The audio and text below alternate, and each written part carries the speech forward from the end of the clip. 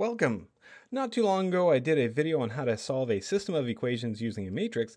I thought I'd follow that up by showing how you could also use a calculator, specifically where I'm going to use the Ti-83 or 84 family of calculators in order to solve a system of equations. So if you recall, the process of solving a system of equations using a matrix, or a calculator for that matter, is to really convert it into a matrix. And this will be handy for the calculator because this is how we have to enter it in. And where the calculator comes in handy is it's going to be doing all of our row operations to make the process nice, easy, and simple. And of course, then we'll look at the resulting matrix and really just interpret what that solution really means. Again, be very careful. Some systems have no solution or they have infinite solutions, and you always want to be on the watch out for those when solving these.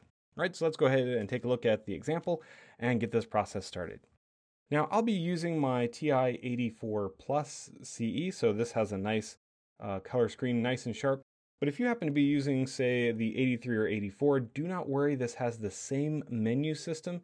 It's just a little bit different in how it looks, but all the steps are exactly the same. All right, so let's go ahead and get started.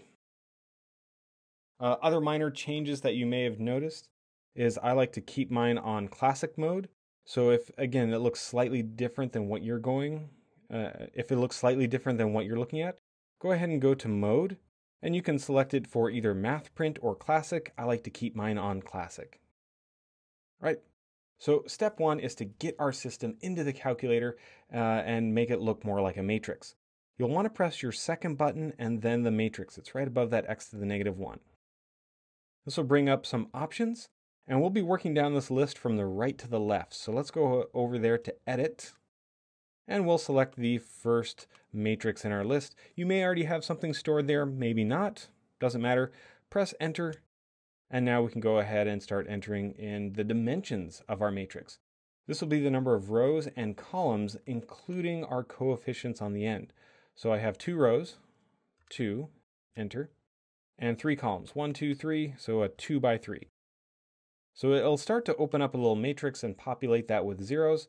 We just need to put in our specific numbers into that matrix. So let's go down the line. So I'll go 3, enter, 2, enter, -9, enter, 2, enter, -5, enter, and -6. Be careful that you're using that negative sign and not the subtraction symbol.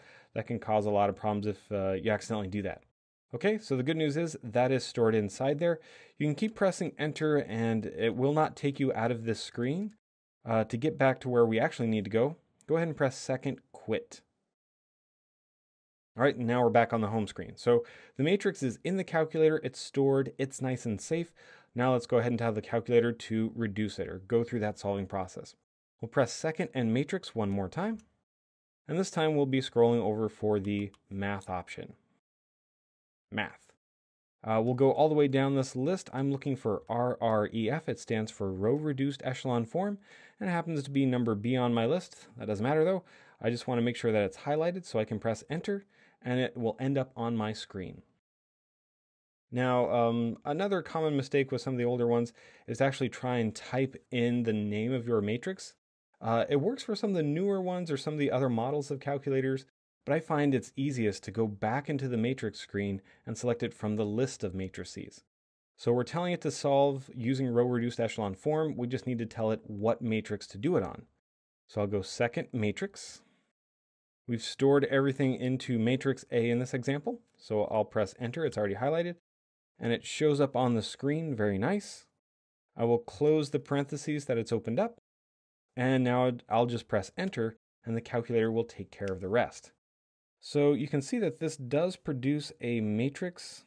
This is in row reduced echelon form, and we just have to interpret what this means in terms of our solution.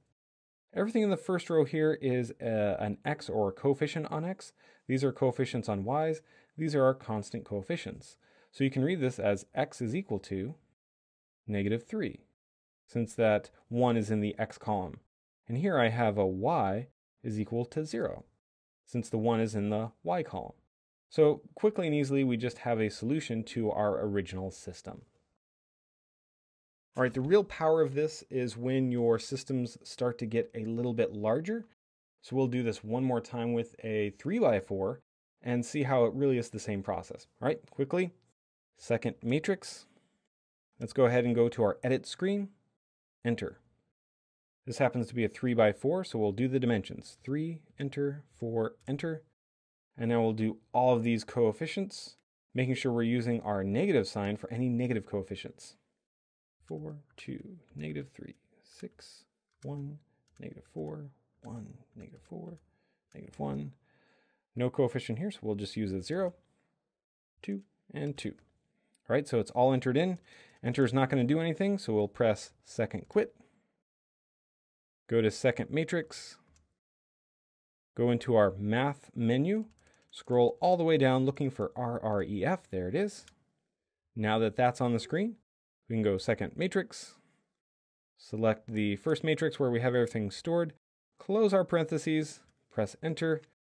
And see what the matrix it spits out. All right, so 1, 0, 0, 2, 0, 1, 0, 2, 0, 0, 1, 2.